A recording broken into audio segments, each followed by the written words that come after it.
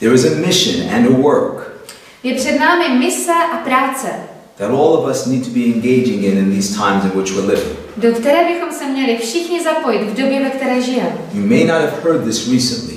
Možná jste o tom nyní neslyšeli. But I'm here to remind you. Ale jsem tady, abych vám připomněl. We're living in the last day, friends. Že žijeme skutečně v závěrečných dnech. The coming of Jesus Christ. Příchod Ježíše Krista is soon to take place. Se brzy uskuteční. The Bible tells us in Daniel chapter 12 and verse 1. Bible nám říká u Daniele 12:1. And at that time Michael shall stand up. A v ten čas povstane Michal. The great prince which standeth for the children of thy people.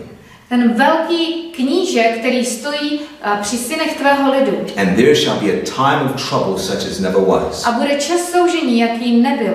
This crisis is rapidly stealing upon us. A bude soužení, jakého nebylo od počátku světa, a tato krize se k nám rychle blíží. A time of trouble such as never was. Doba soužení, jaká nebyla od počátku světa, is even right now developing. Se nyní vytváří. And there is a special work. A proto je to zvláštní práce, for us to be engaged in.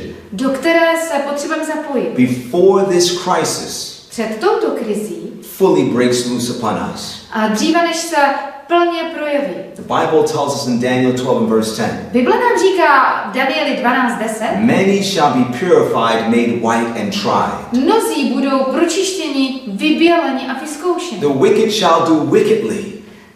Bezbožní budou činit bezbožnost. And none of the wicked shall understand.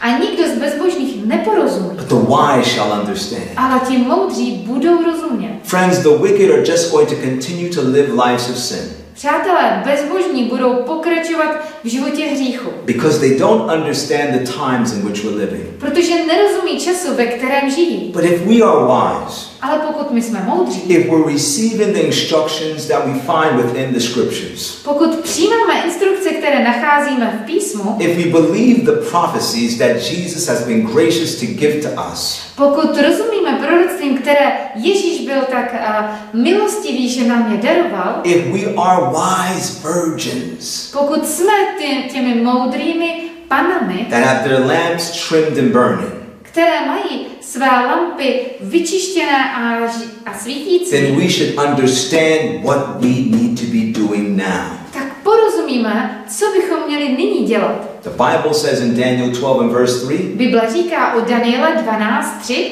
they that be wise, ti, kteří jsou moudří, shall shine as the brightness of the firmament. Budou zářit jako záře oblohy. And those that turn many to righteousness, a ti, kteří obracejí mnohé ke spravedlnosti, as the stars forever and ever. Budou zářit jako hvězdy na věky. Friends, if we are truly wise men and women in the service of Jesus, přátelé, pokud jsme opravdu moudří lidé ve službě Boží, then right now, pak právě nyní, our greatest burden tím největším břemenem should be to lead men and women by mělo být vést lidi, to behold the Lamb of God that takes away the sins of this world, aby hleděli na beránka Božího, který snímá hříchy světa. So that by faith in our Savior, abychom vírou v našeho Spasitele, they might be partakers of Christ's righteousness. Mohli být účastníky Kristovy spravedlnosti. That is the work that we are all to be engaged in. To je ta práce, ve které bychom měli být všichni zapojeni. Leading people out of this darkness. Vést lidi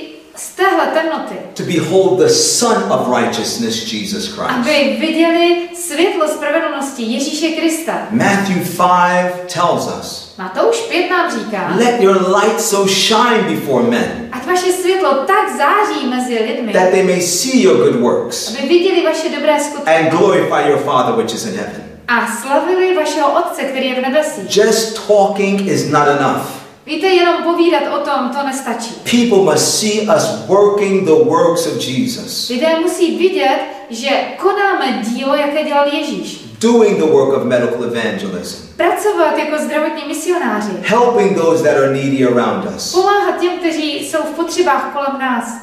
Visiting the widow and the fatherless. Navštěvovat vdovy a děti bez rodičů. This world is waiting to see a revelation of Jesus Christ in the church.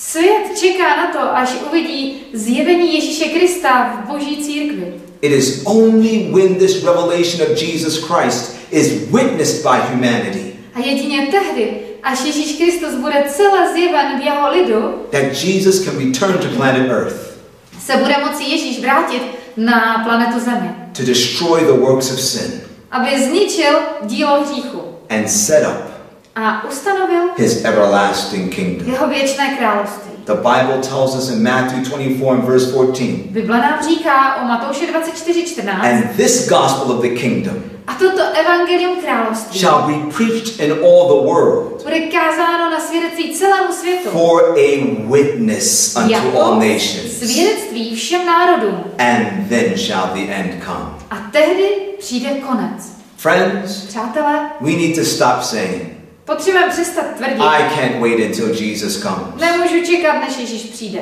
Jesus is waiting for us Protože Ježíš čeká na nás, to give a witness to the world abychom dali světu svědectví of his character.